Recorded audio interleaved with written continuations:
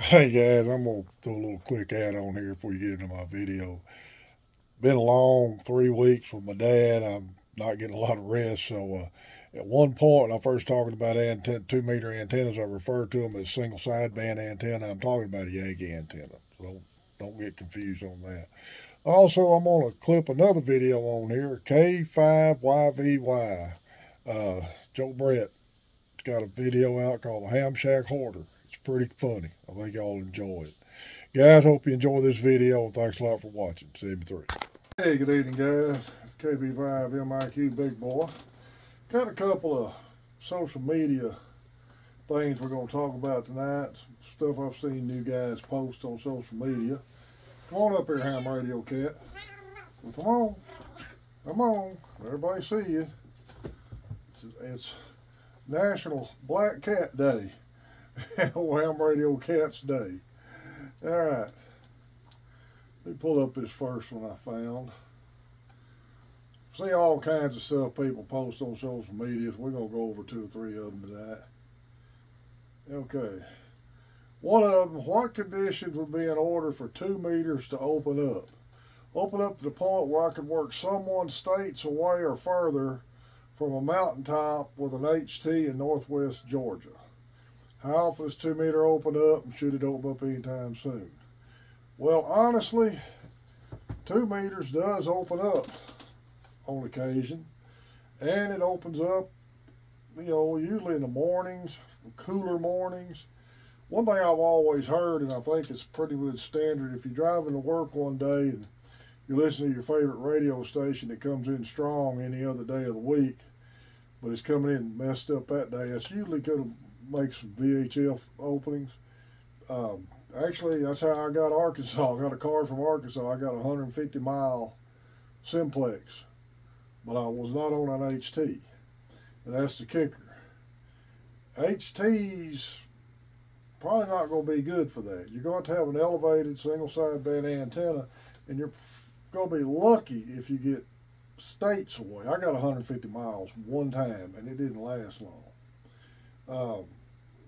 If you're within adjoining states and you've got within a 100-mile range, you could probably do some reliable, if you've got reliable communication, if you've got an elevated single sideband or Yankees type antenna. We done some experimenting from Queen Wilhelmina State Park back to our home area here. In fact, I'll tag those 2 videos. You'll just have to watch the video of the Ham Fest and see where I've linked them in there, pieced them in there. But we used HTs from the mountaintop to talk 100 miles back here, and there wasn't a band opening. But we were using Yagi antennas that we were holding either by hand with a 5-watt talkie, or had them on like a 6-foot mast over our head on top of we were 2,500 foot in the air on top of the mountain. For something reliable like that, with mountains in the way, you're probably not ever going to get to make that work, especially with an HT.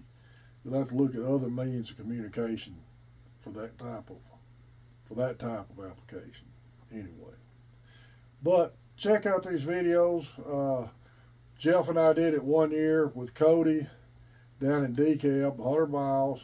Cody standing in his yard with his 3-element Yagi hooked to his talkie at normal height, standing height.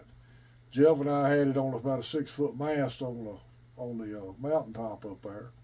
The next year, Jeff did it and started turning his power down and was actually still able to talk to Tim and Cody down here in DeKalb on a 1/2 watt from up there with his. But again, he was using a 3-element Yankee antenna and they were on their base units down here. So for the type of communication you're talking about there, that's probably not ever going to be reliable. So you'd have to think about something else. Guys, I'm going to, this may get a little long-winded, but I can't find the original post.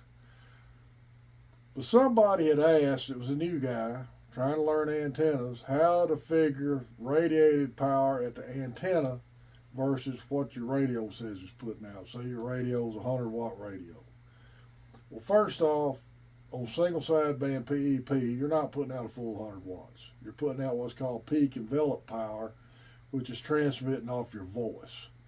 Probably averaging 60 to 75 watts, depending on your voice peaks and your mic gain settings and all that. I've never figured that. I'm not going to tell you how to figure that because I've never figured it. What I want to caution you on,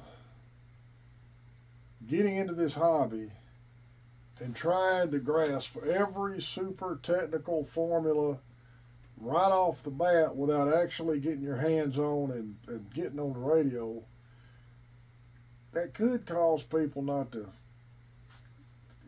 try to stay in it. And I don't know if I'm wording this right, so y'all bear with me. I'll give you an example. I've been a shooter, hunter, fisherman all my life. Reloader, and that's the one hobby that I've never minded spending money on versus ham radio.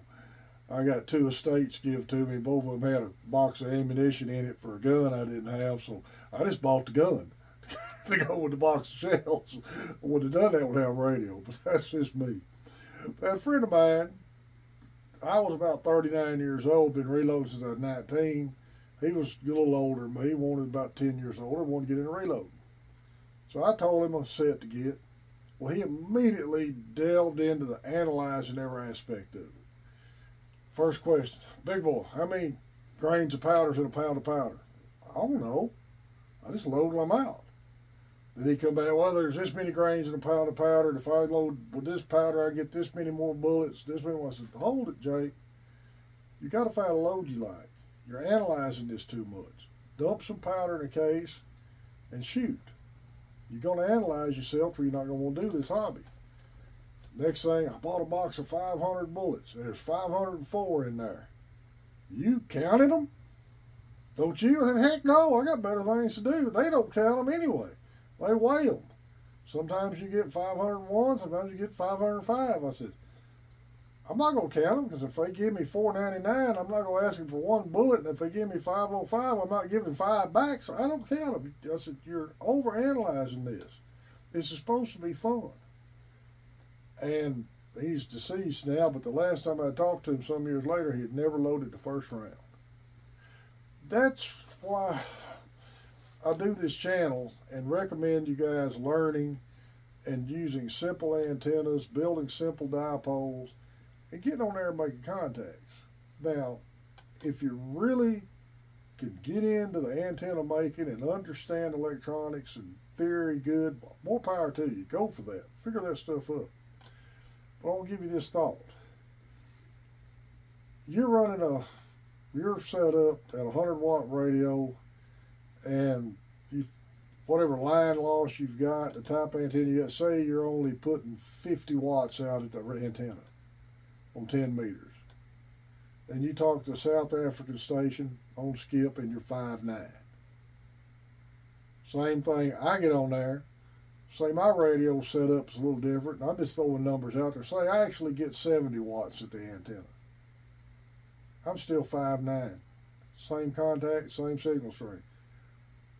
I'm not saying that's not pertinent information, but what I don't want you to do is go down the rabbit hole of trying right off the bat, wow, this is important, I got to learn this, I got to learn this, I got to learn this, and not getting on there and having fun with it. Because if you don't get on the air and have fun with this to start with, I promise you probably won't stay in. And looking at the numbers, one of my earlier videos showing how many techs in the last 7-8 years hadn't renewed, sad hams, and getting overwhelmed in the hobby, I think is 2 things that stop that. And I don't want you to get overwhelmed. That's why I recommend build a simple single band dipole. Get it as high as the air as you can. Make sure you understand how to check SWR if your radio does not have, especially if your radio doesn't have a built-in SWR protection circuit in it. And get on the air and make contacts. Learn this. Read up a little bit. Read into the antenna theory a little more. The ARRL handbook is a great way to start that. And they've got an antenna handbook. It's a little more technical, but if you can handle it, go for it. But guys, if you don't have any antenna, electronic background, and you're learning all this from start one, keep it simple. Take your time. Don't get caught up in all these formulas right off the bat. Learn how to make a simple dipole and get on the air and have fun with it. And the rest will come naturally as you get into the hobby. Another post on here, and I don't know why, I don't really understand why this guy come up with this, but alright, where is that? I'm forced to make a 75-foot run with coax and antenna. How can I lower SWR? Well, length of coax really ain't got that much to do with it. It really don't have anything to do with it. You got to make sure you know how to set your antenna up and cut it for the right frequency. And if it needs trimmed, adjusted, whatever the type of antenna. If you're cutting a dipole, you'll either have to trim it or lengthen it depending on where it's resonant at. If you're assembling an antenna from scratch, a factory antenna, it's going to tell you how to adjust your SWR. The only thing you got to be sure with coax is it's not shorted and you got a good connection on both ends of your cable. The length of the coax is not going to affect your SWR. Just learn how to check your antennas and set it up and understand that accordingly. I got to run a coax right now I'm having trouble with. It's not having bad SWR, it's just not letting anything come through it. So, all kinds of stuff you get to look at, but length of coax is not a problem.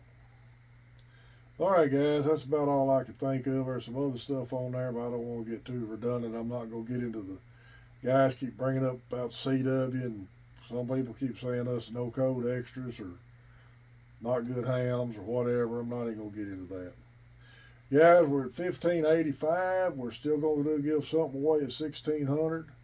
Remember Main Trading Company in Paris, Texas. They're shut down this weekend moving, but they're fixing to open up in the new location first part of the week. Got a radio repair you need done, check old Dan Majors out. His slides at the front of my video with his contact info on it. Thanks again everybody who subscribed to the channel. It's KB5MIQ Big Boy 73.